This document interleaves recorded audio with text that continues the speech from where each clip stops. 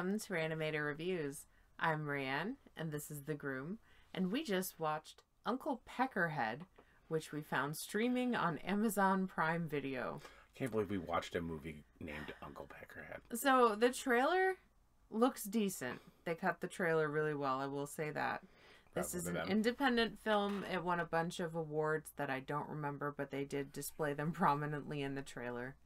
Because you see those like little... The white cascading things. Yeah. Sundance Film Festival. I don't think it was Sundance.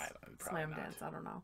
But Slam Dance. We watched it, and the premise essentially is a small indie punk band, I believe they were supposed to be that, is attempting to get signed by a label, do a little tour that encompasses New Jersey, New York, and Pennsylvania. So you notice that Philly was marked on the map. And they quit their jobs. They are probably going to get evicted per the notice on the door. Mm-hmm. And then their van gets repoed, which is really bad timing because the tour starts literally the next day. So while trying to figure all this stuff out, the co-vocalist, bass player Judy sees random dude in a white van. They're putting posters everywhere. And he's just like, hey, what are you doing in my van? And for some reason, this conversation goes to, hey, do you want to drive our band around? Since you just told us that you live in your van. How does that sound? Awkward.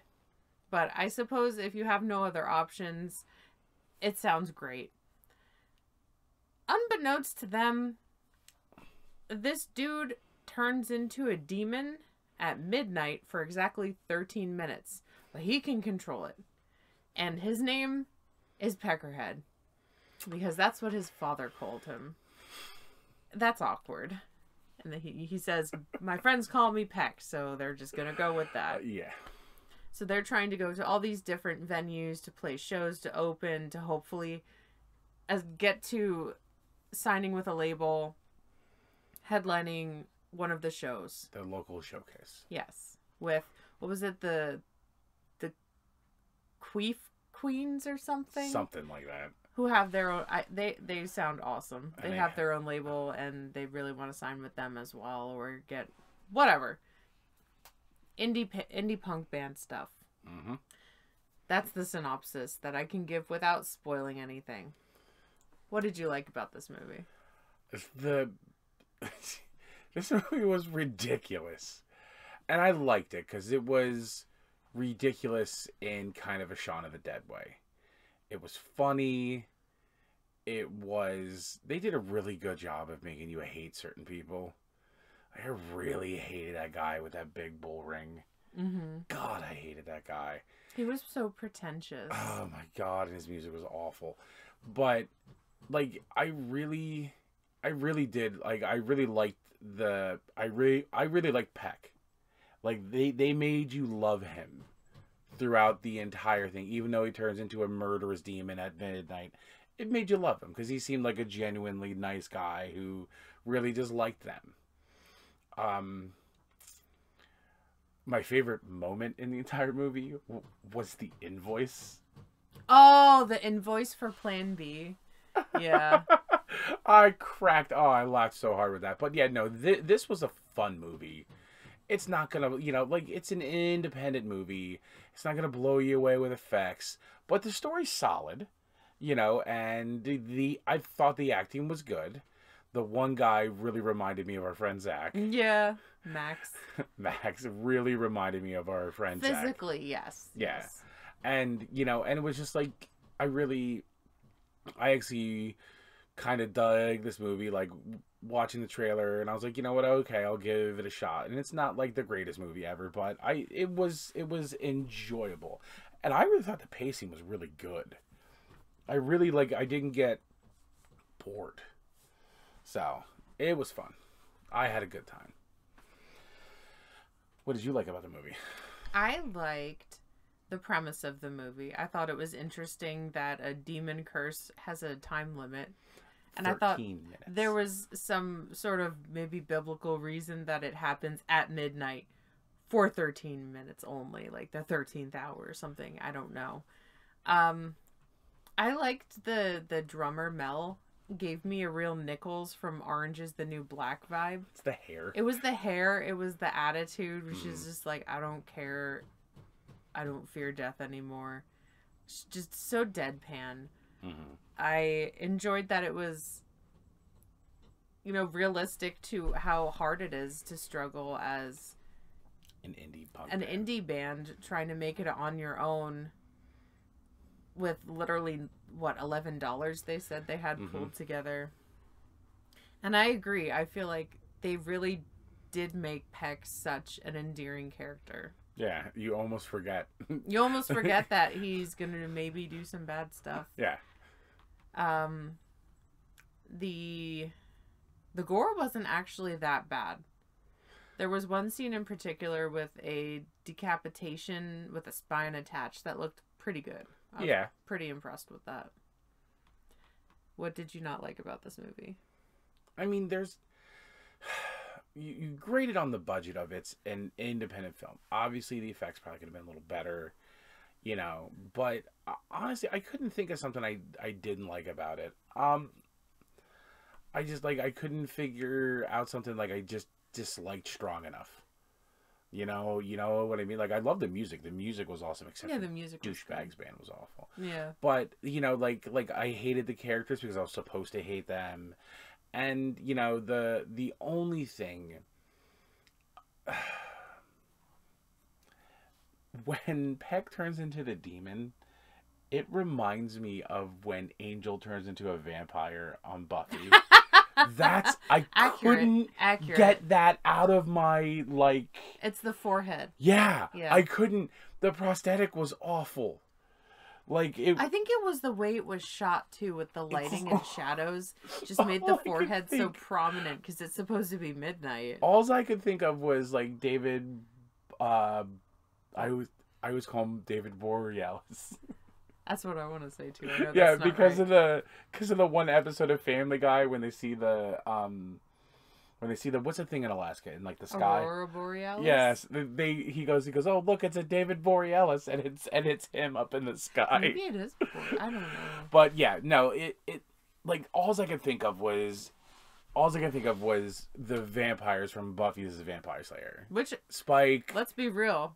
Angel. Spike was pretty awesome. You know, but with that prosthetic. The forehead. It's the forehead. It's the evil, angry forehead. I feel like even the Lost Boys had that angry forehead. Yes. Why? It's a vampire thing. Apparently, it's a demon thing. Apparently, yeah. But I couldn't get over the fact. I kept thinking he was a vampire because of that, and that's what I couldn't get over. That's probably, if I had to pick something, that's the one thing that just kind of annoyed me. What did you not like about the movie? At no point did they ever call him Uncle Peckerhead, so I don't understand why that was the title of this movie. Good point. And we were debating for 30 seconds before starting to film if it was Peckerhead or Uncle Peckerhead, but we're pretty sure it was Uncle Peckerhead. I'm so 99% I have sure. questions about that. Is he somebody's uncle? I did feel like there were pacing issues. It just felt like it took a really long time between any action to get more action, to get any kind of anything other than them just either chilling in the van or driving in the van. It is Uncle Peckerhead, so we were right. So I feel like some of that could have been cut a lot shorter. I felt like I would have liked more scenes of the demon. It's only 13 minutes. Just throw that in there. I'd like to enjoy all 13 minutes. You don't get much of a performance, too, out of them until the very end. Yeah. So, it's you see all these X's on the map. You see all the X's on the map, and they go in a circle, and they come back to the showcase where they were. And there was, maybe 6 or 7 X's on there, and they made maybe 3 stops. So, that's kind of it's it's one of those things where you're splitting hairs there. Cat bed is in my way. So what would you rate this? Maybe I'd give it a 2 out of 5. I did enjoy watching it. I did really like the characters.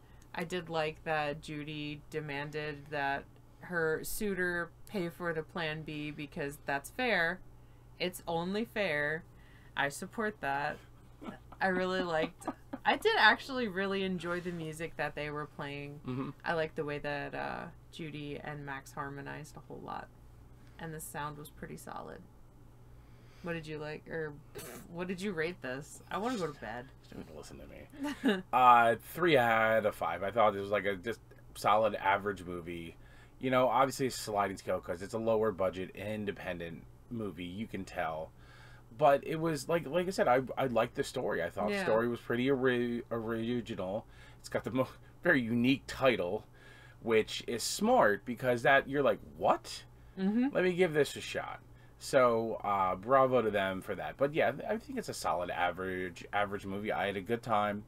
You know, I didn't hate it, but I don't think if I'm looking to watch a movie, I'm gonna immediately pull back to this one like I would a Shaun of the Dead. Like when it comes to horror comedies, because this is listed as a horror. Yeah, horror I feel like this would be a good bet for someone that's not super okay with a lot of gore.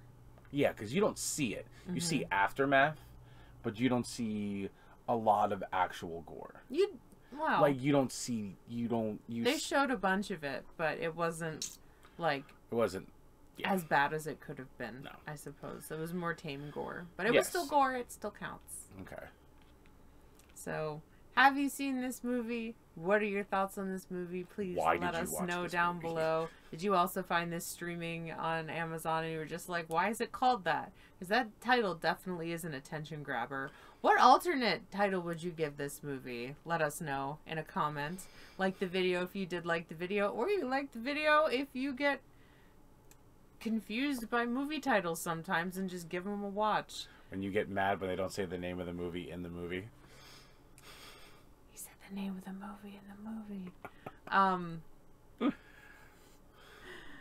I don't remember if I said to subscribe. If you haven't yet, please do subscribe. I'd love to have you. You can find me on Facebook at Reanimator Reviews, Twitter and Instagram, and now TikTok at Reanimator. You can find my solo as well as reviews with the Groom in podcast form on iTunes. Thank you to the Farsighted Network. Please don't forget to check out all of their awesome creators and content as well. Where can they find you? You can find me on Twitch and now TikTok under Repeat Reanimator. You can also find me on Twitter under Repeat Groom Ray, where you'll get notifications of me going live on Twitch, where me and my dumb friends do dumb stuff, playing dumb video games. It's a good time. All right. Our 13 minutes is almost up. We'll see you guys later. Bye. I wasn't ready. You hit it when I said K. I wasn't ready.